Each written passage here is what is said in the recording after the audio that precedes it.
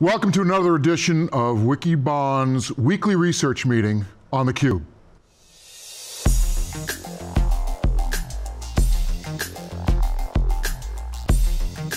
I'm Peter Burris, and once again I'm joined by, in studio, George Gilbert, David Floyer. On the phone we have Dave Vellante, Stu Miniman, Ralph Finos, and Neil Radin. And this week we're going to be visiting Dell EMC's Analyst Summit. And we thought we'd take some time today to go deeper into the transition that Dell and EMC have been on in the past few years, touching upon some of the value that they've been creating for customers and addressing some of the things that we think they're going to have to do to continue on the path that they're on and continue to deliver value to the marketplace. Now, to look back over the course of the past year, it was about a year ago that the transaction actually closed, and in the ensuing year there's been a fair amount of change. We've seen some interesting moves by Dell to bring the companies together, a fair amount of conversation about how bigger is better, and at the most recent VMworld we saw a lot of great news of VMware in particular working more closely with Amazon and others, or AWS and others. So we've seen some very positive things happen in the course of the past year, but there are still some crucial questions that are addressed. And to kick us off, Dave Vellante, where are we 1 year in, and what do we expect to hear this week?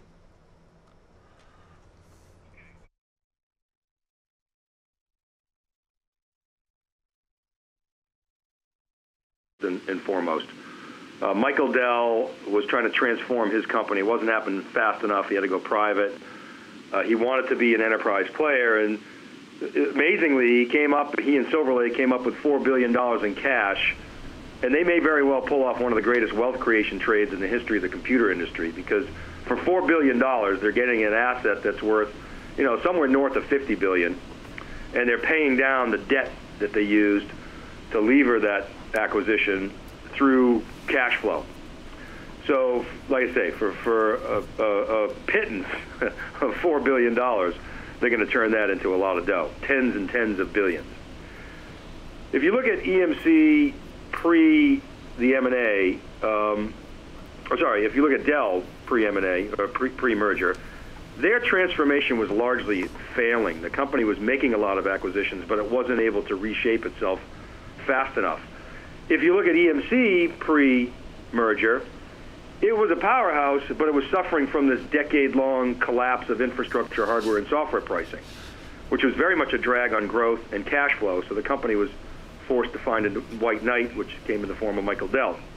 So you had this low gross margin company. Dell's public gross margins before it went private were in the teens. EMC was in the roughly 60%.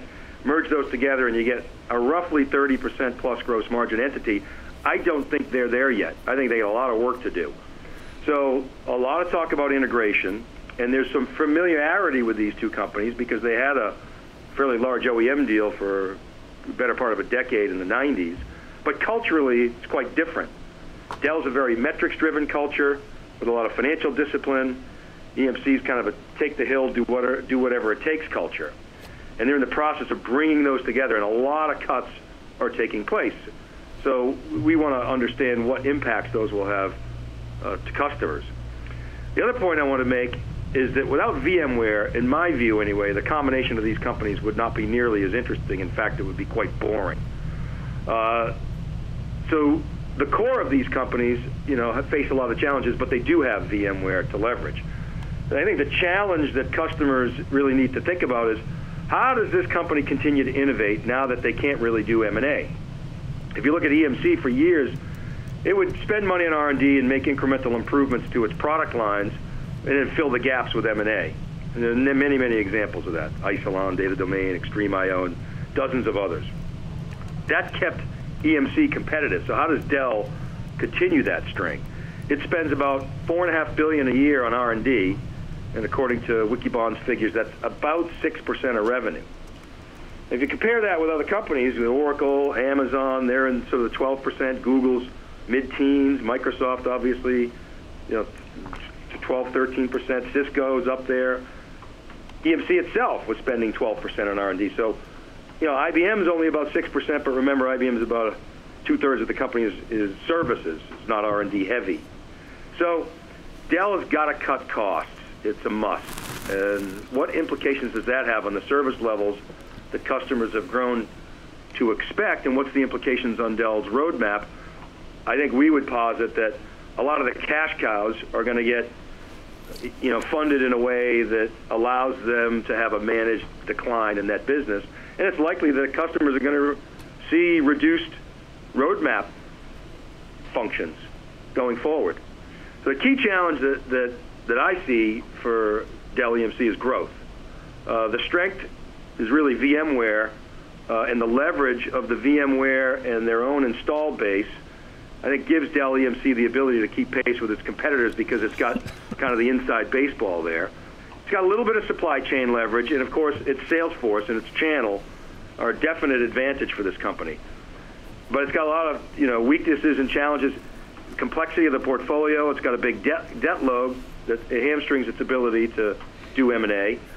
I think services is actually a big opportunity for this company, servicing its large install base. And I think the key threat is cloud and China. I think China, with its low-cost structure, made a deal like this inevitable. So I come back to the point of Michael Dell's got to cut in order to stay competitive. All right, so one of the, sorry, Dave. Next week, hear a lot about sort of innovation strategies, which are going to relate to the edge. Dell EMC has not announced an edge strategy, and it needs to. It's behind HPE in that regard, one of its major competitors, and it's got to get into the game. And it's going to be really interesting to see how they are leveraging data to participate in that IoT business. Great summary, Dave. So you mentioned that one of the key challenges that virtually every company faces is how do they reposition themselves in a world in which the infrastructure platform or the foundation is going to be more cloud-oriented. Stu Miniman, why don't you take us through, very quickly, where Dell EMC is relative to the cloud? Wow. Yeah, great question, Peter. And just to set that up, it's important to talk about one of the key initiatives from Dell and EMC coming together. One of the synergies that Michael Dell has highlighted is really around the move from converged infrastructure to hyper-converged infrastructure. And this is also the foundational layer that Dell EMC uses today for a lot of their cloud solutions. So EMC had done a great job with the first wave of converged infrastructure through partnering with Cisco. They created the vBlock, which is now VxBlock, which is now a multi-billion-dollar revenue stream. And Dell did a really good job of jumping on early with the hyper-converged infrastructure trend. So I'd written research years ago that not only was it through partnerships, but through OEM deals. If you look at most of the solutions that were being sold on the market, the underlying server for them was Dell, and that was even before the EMC acquisition. Once they acquired EMC, they really get kind of control, if you will, of the VMware vSAN business, which is a very significant player. They have an OEM relationship with Nutanix, who's doing quite well in the space, and they put together their own full-stack solution, which takes Dell's hardware, the VMware vSAN, and the go-to-market and processes of what used to be VCE, and they put together VxRail, which is doing quite well from a revenue and a growth standpoint. And the reason I set this all up to talk about cloud is, and if you look at Dell's positioning, a lot of their cloud starts at that foundational infrastructure level. If they have all of these enterprise hybrid clouds and different solutions that they've been offering for a few years, and underneath those, really it is a simplified infrastructure hardware offering. So whether that is the traditional VCE converged infrastructure solutions or these newer hyper-converged infrastructure solutions, that's the base level, and then there's software that wraps on top of it. So they've done a decent amount of revenue. The concern I have is, Peter, you laid out, it's very much a software world. We've been talking a lot at Wikibon about the multi-cloud nature of what's going on, and while Dell and the Dell family have a very strong position in the on-premises market, that's really their center of strength, is around hardware and customer in the enterprise's data center. And the threat is public cloud and multi-cloud And if it centers around hardware, and especially when you dig down and say, okay, I want to sell more servers, which is one of the primary drivers that Michael wants to have with this whole family of solutions, how much can you really live across these various environments? Of course, they have partnerships with Microsoft. There's the VMware partnerships with Amazon, which is interesting. How they even partner with the likes of Google and others, it can be looked at. But from that kind of center of strength is on-premises, and therefore they're not really living heavily in the public and multi-cloud world, unless you look at Pivotal. So, Pivotal is a software, and that's where they're going to say the big pushes, but it's these massive shifts of large install base of, EMC, Dell, and VMware compared to the public cloud that are doing a land grab. So, this is where it's really interesting to look at. And the announcement that we're interested to look at is how IoT and edge fits into all of this. David Floyer and you, Peter, have written research about how. Yeah, we'll get to that. Into the edge. Yeah, but we'll get to that in a second, Stu. There's a lot of nuance there. So. We'll get to that in a second, Stu. But one of the things I wanted to mention, David Floyer, is that certainly in the case of Dell, they have been a major player in the Intel ecosystem. And as we think about what's going to happen over the course of the next couple of years, what's going to happen with Intel? Is it going to continue to dominate, and what's that going to mean for Dell? Sure.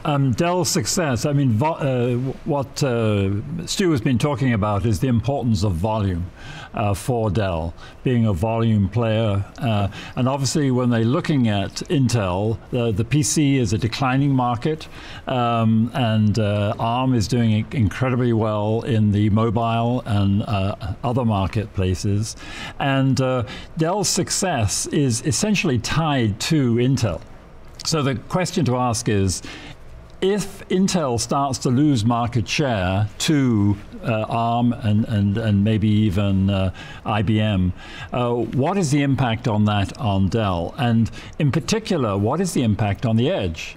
So if you look at the edge, there are two primary parts. We put forward there are two parts of the edge. There's the primary data, which is coming from the sensors themselves, from the cameras and other things like that.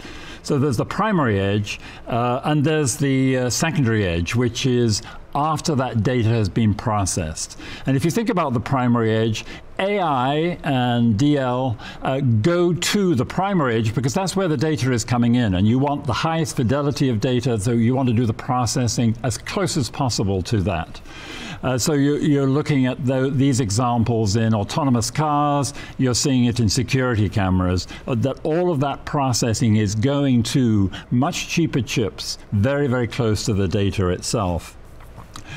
What that means is that most of that IoT, or could mean, is that most of that IoT could go to other vendors other than Intel, to go to the ARM vendors.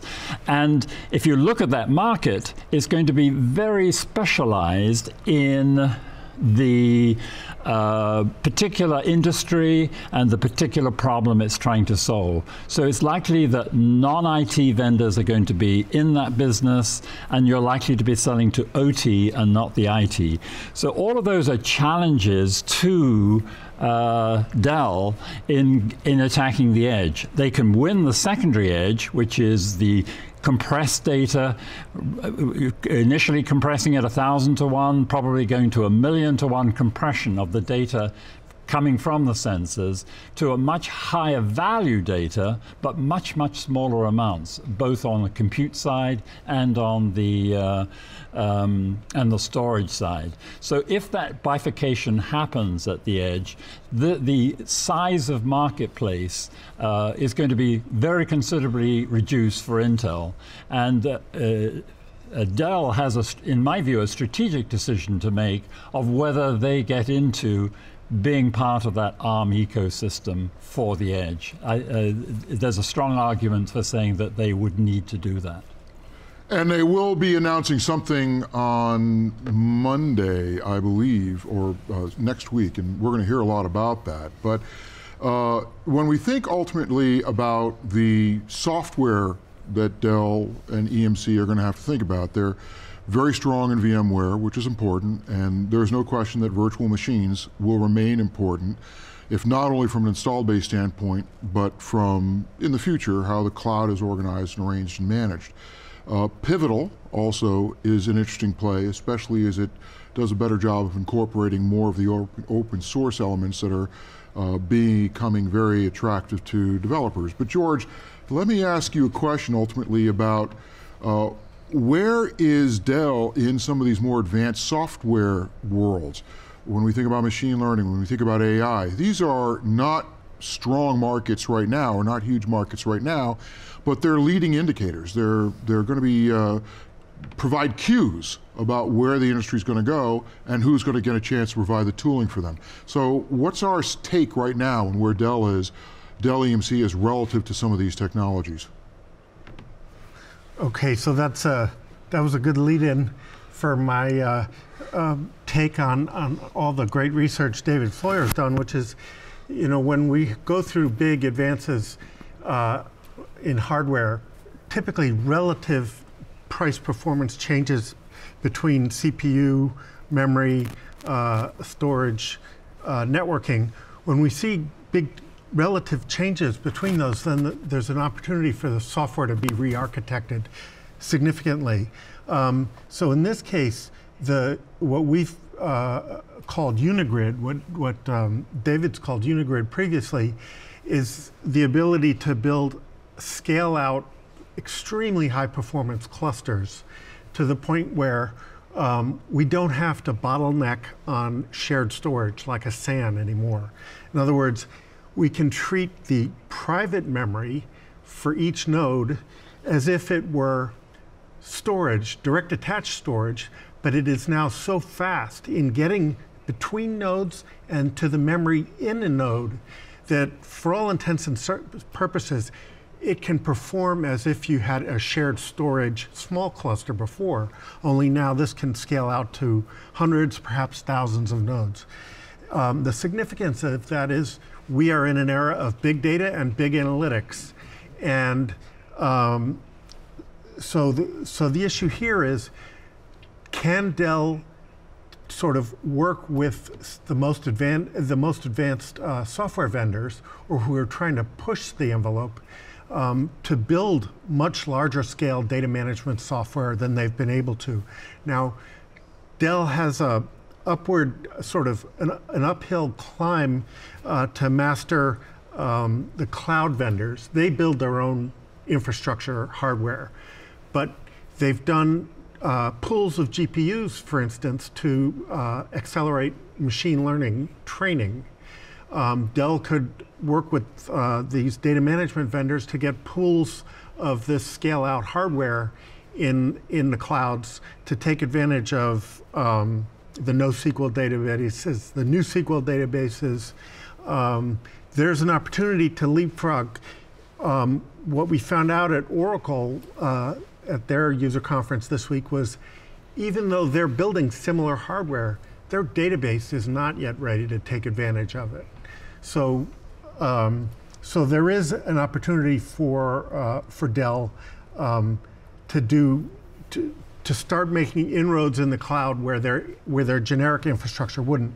And one more comment on the edge. Now I know David was saying on the sort of edge device that's looking more and more like it doesn't have to be Intel compatible.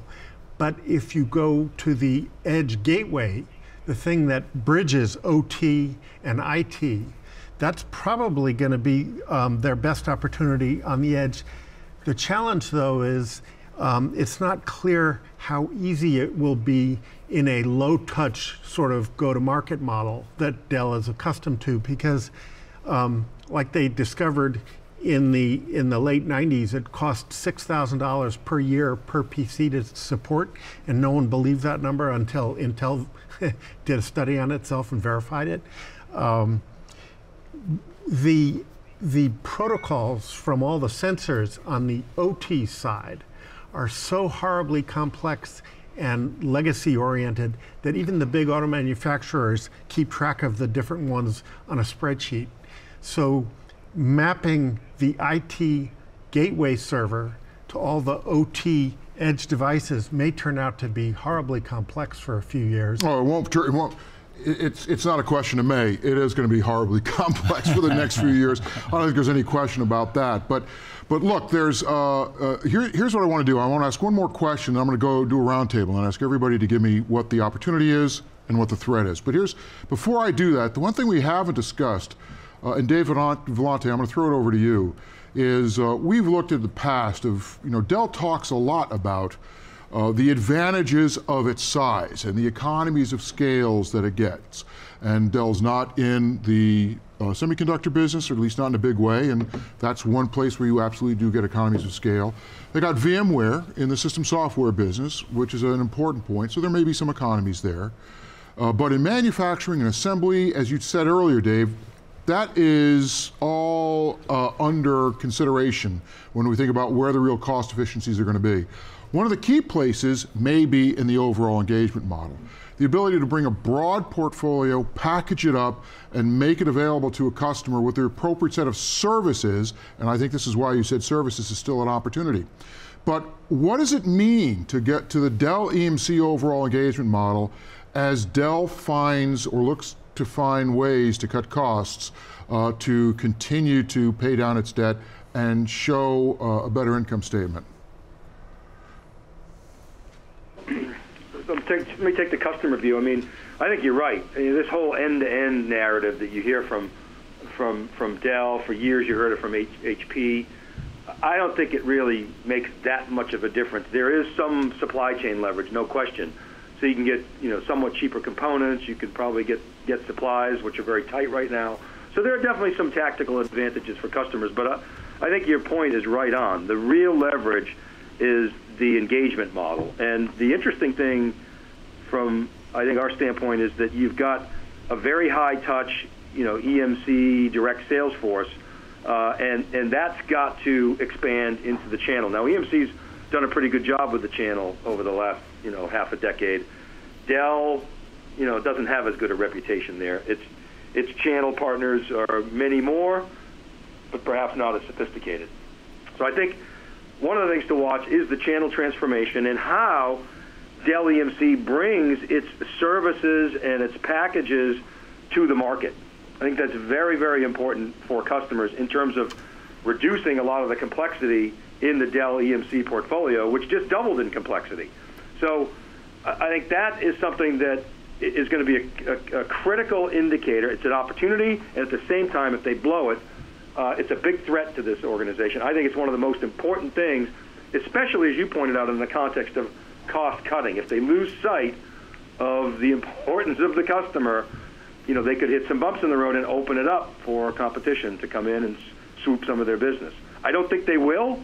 I think Michael Dell is very focused on the customer, and EMC's culture has always been that way. So I would bet on them succeeding there, but it's not a trivial task. Yeah, I would agree with you. In fact, one of the statements that we heard from Michael Dell and other executives at Dell EMC at VMworld over and over and over again on theCUBE and elsewhere was this notion of open with an opinion. And in many respects, the opinion is not just something that they say, it's something that they do through their packaging and how they put their technologies into the marketplace. Okay guys, rapid fire, really, really, really short answers. Let's start with the threats. And then we'll close with the positive note on the strengths. David Floyer, really quick, biggest threat that we're looking at next week.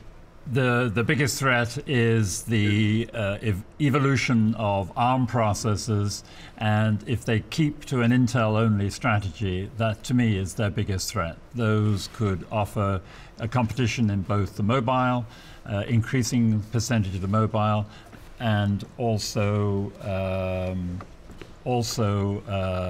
in the IoT and other processor areas.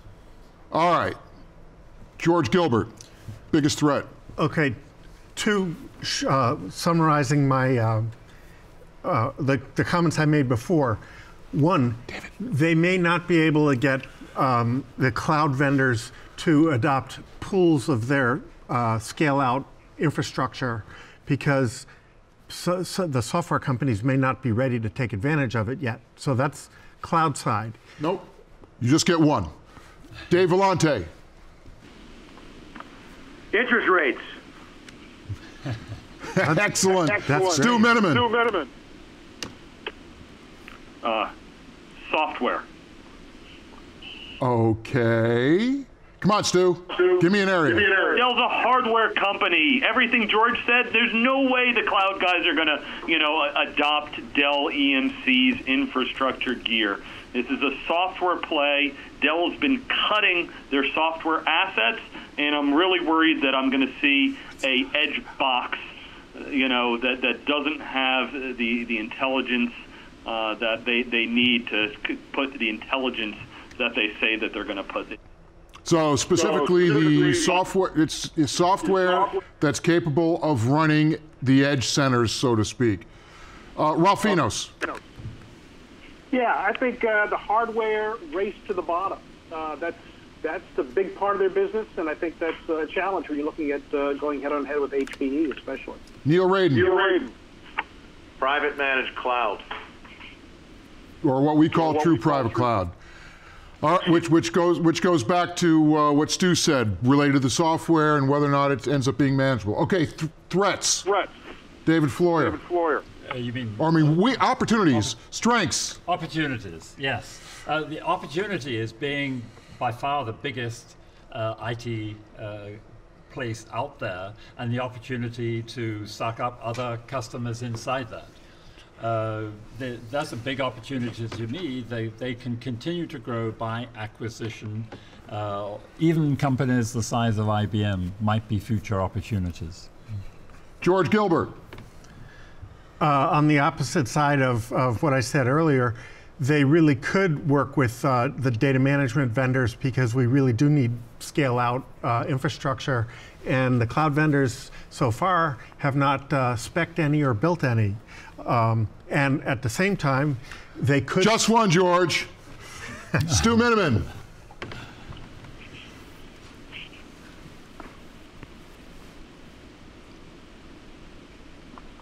Muted. Dave Vellante.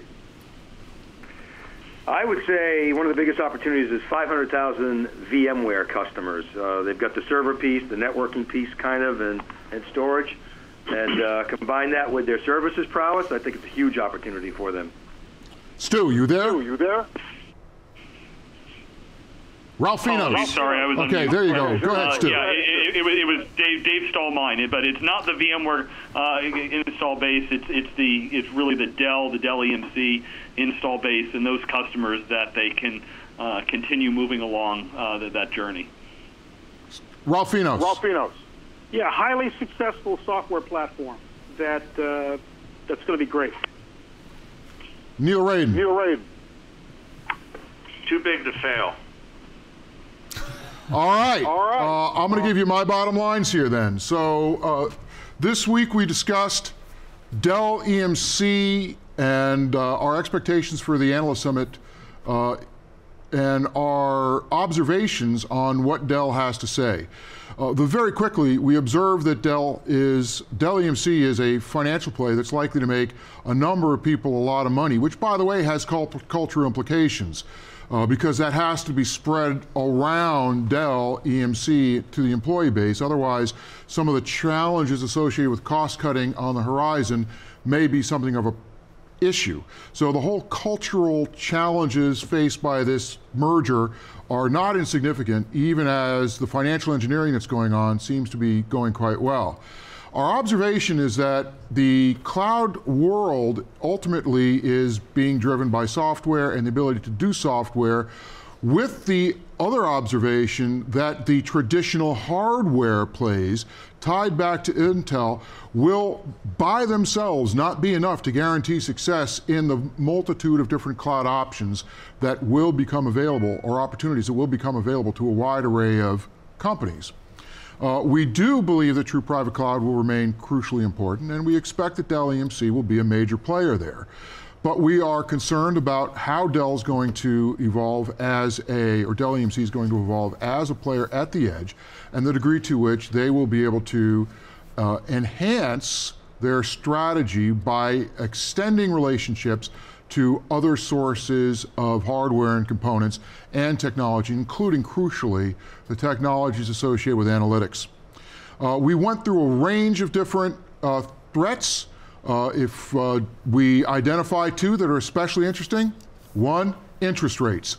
If the interest rates go up, making Dell's debt more expensive, that's going to lead to some strategic changes. The second one, software. This is a software play. Dell has to demonstrate that it can, through its 6% R&D, generate a platform that's capable of fully automated or increasing the degree to which Dell EMC technologies can be automated. In many conversations we've had with CIOs, they've been very clear. One of the key criteria for the future choices of suppliers will be the degree to which that supplier fits into their automation strategy. Dell's got a lot of work to do there. On the big opportunity side, the number one from most of us has been VMware and the VMware installed base. Huge opportunity that presents a pathway for a lot of customers to get to the cloud that cannot be discounted. The second opportunity that we think is very important that I'll put out there is that Dell EMC still has a lot of customers with a lot of questions about how digital transformation is going to work. And if Dell EMC can establish itself as a thought leader in the relationship between business, digital business, and technology, and bring the right technology set, including software, but also packaging of other technologies, to those customers in a true private cloud format, then Dell has the potential to bias the marketplace to their platform, even as the marketplace chooses an increasingly rich set of mainly SaaS, but public cloud options. Thanks very much, and we look forward to speaking with you next week on the Wikibon weekly research meeting here on theCUBE.